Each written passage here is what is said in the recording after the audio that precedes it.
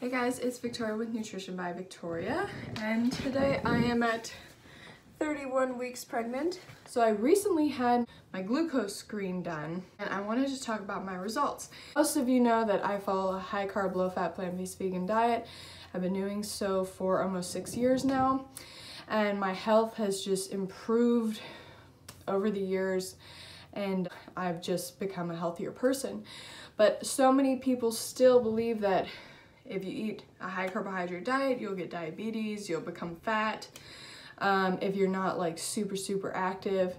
And I'm not a super active person. I am active every day. I am following a toddler around. I am pregnant, so my body is using energy, but everybody's body uses carbohydrates as its primary fuel source, whether you're sitting at a desk job all day, you're using your brain, which runs only on glucose.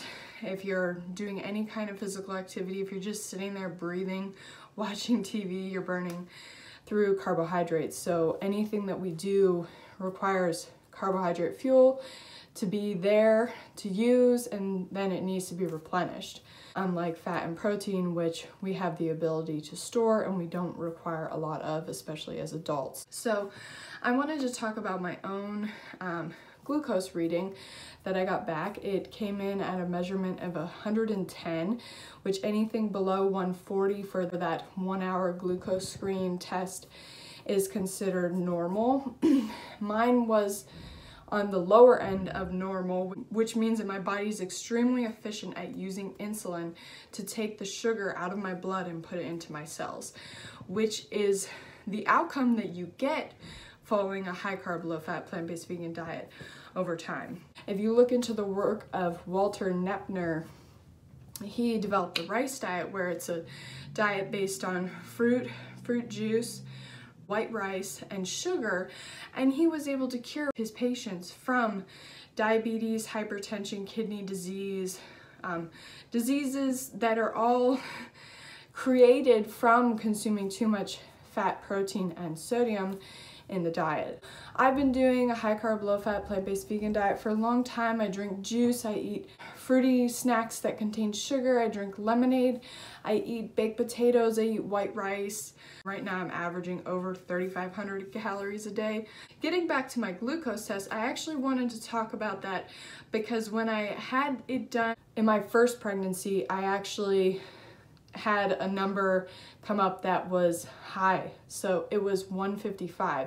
Like I said, the cutoff is 140 for that test. So I had to go back in like a week later, and they did this more extensive test, and all that came back normal. The day before I had that test for my first pregnancy, when it came up a little high, I had oil in my foods. So I was eating a high carb diet, but I had 2 meals that day that had oil in them. I had a pizza from Domino's, which you can get a vegan one, but it has, I think the size I got was a medium. It has almost 20 grams of fat in it. And I ate that at like 10:30 at night, and I had the test at 10 o'clock the next day. Then I had also had a meal of like a rice bowl or something from some kind of like Chipotle style restaurant. Oil or fats, overt fats, can stay in your bloodstream for up to 12 hours, interfering with the way that your body can use insulin.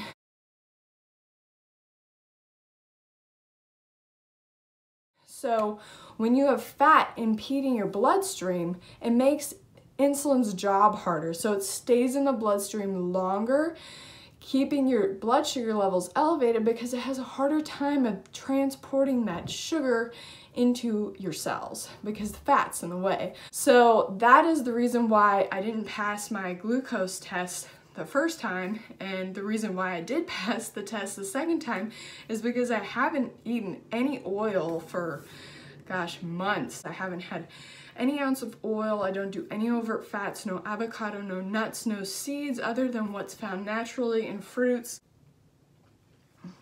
And when you eat a high carb, low fat, plant-based vegan diet, you naturally consume under 10%, under 5% fat, and you don't even desire it. I don't crave any kind of foods that are higher in fat or protein. You can eat as many carbs as you want every day from clean sources: fruit juice, sugar, sugary snacks, but you want the fat content to be very low, like 0 grams, and potatoes, super low fat, and white rice. So those are my main staples, plus I eat vegetables. But that's how you keep your blood sugar levels normal, and especially in pregnancy. From what I was reading, is estrogen actually makes you more prone to insulin resistance, which is why some women, they become diabetic once they get into pregnancy, and that's why it's called gestational diabetes, because it means that you didn't have diabetes prior to pregnancy. And that's one of the reasons why, is because estrogen drives up insulin levels. So as a pregnant woman, you actually want to be strict on your diet in terms of your fat intake, because your body is just way more sensitive. Thank you so much for tuning in. Hopefully I answered some questions.